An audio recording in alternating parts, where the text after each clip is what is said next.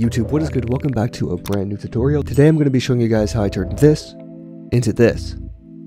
And if you guys are looking to go step up your edits, link below in the description of my editing packs and presets. I highly recommend them to you guys. But without further ado, let's hop right into the video. Alright guys, we're in Premiere Pro here. We have this clip from the new Lucki video done by Cole Bennett. What we're going to do is we're going to export the clip by hitting Control M and just exporting it to wherever you want on your computer. Once the clip is exported, you want to open up Photoshop, you want to open a new file, and you want to find the clip. I have the clip right here, so you want to open it up in Photoshop as a video. That's right, if you didn't know, you can actually open up videos in Photoshop. Alright, now once you have it open, you'll have this little timeline here that's just like Premiere Pro or any other editing software. So the way this is going to work is it goes frame by frame. As you can see, this is compiled of 12 frames here. Alright, so to start this off, I have a bunch of brushes on my computer. These brushes will come with your Photoshop as well, but if you're looking to get some more custom brushes, just look them up on YouTube or look them up on Google. You can find a bunch of them to get different looks. So let's check out this Kyle's Paint Box wet brush, and I'll paste that along there. It looks pretty cool. So the way this works is whatever color is that you start off with, let's say I go to the window and I drag it along here, it's going to follow whatever it is. So to start this off, I'm going to start off with this brush here, and I'm going to paint around Lucki. Alright, so we're going to start off by painting half the frame,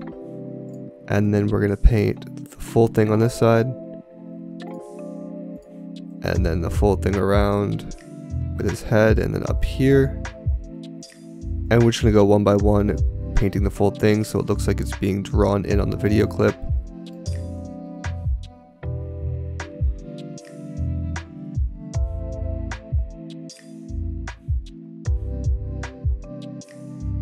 Alright, I think that looks pretty good there. Alright, now once you guys have that painted around, you can go to a different brush. I'm going to add the eyes, so I'm just going to make this smaller. I'm going to go ahead and just start by adding little X's over his eyes as the frame goes on and just making them bolder as it goes across.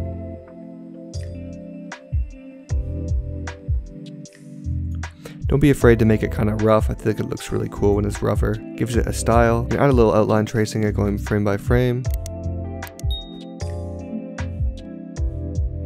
And then once you guys are done painting up your subject, remember, make this unique to your own. Don't just copy what I do. If you come up with cooler concepts or different concepts, make sure you guys enter them to my Discord. It'll be linked in the description. I want to see them. Alright, and then once you have yours done and painted up, you want to go up to File, Export, and at the very bottom, Render Video. You're going to click your video path where you want it to be rendered to, and then you're going to name it. I'm going to call this Lucki Video Render, and then you're just going to hit Render. And then once it's rendered, you can go back into your Premiere, and you can drag and drop it back on top of your video, and it'll look something like this.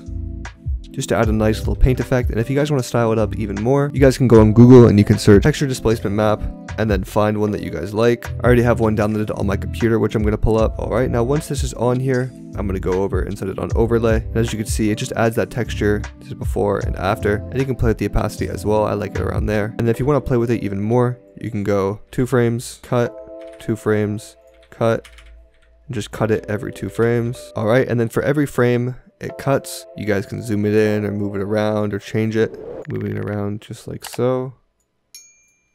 And it just adds a little bit more sauce / texture to it. You guys can find a bunch of texture maps on the internet. If you guys enjoyed this tutorial, make sure to check out our last tutorial alongside a playlist of a bunch of other tutorials that we have on our channel. Thank you guys so much for watching, and I'll catch you guys in the next one.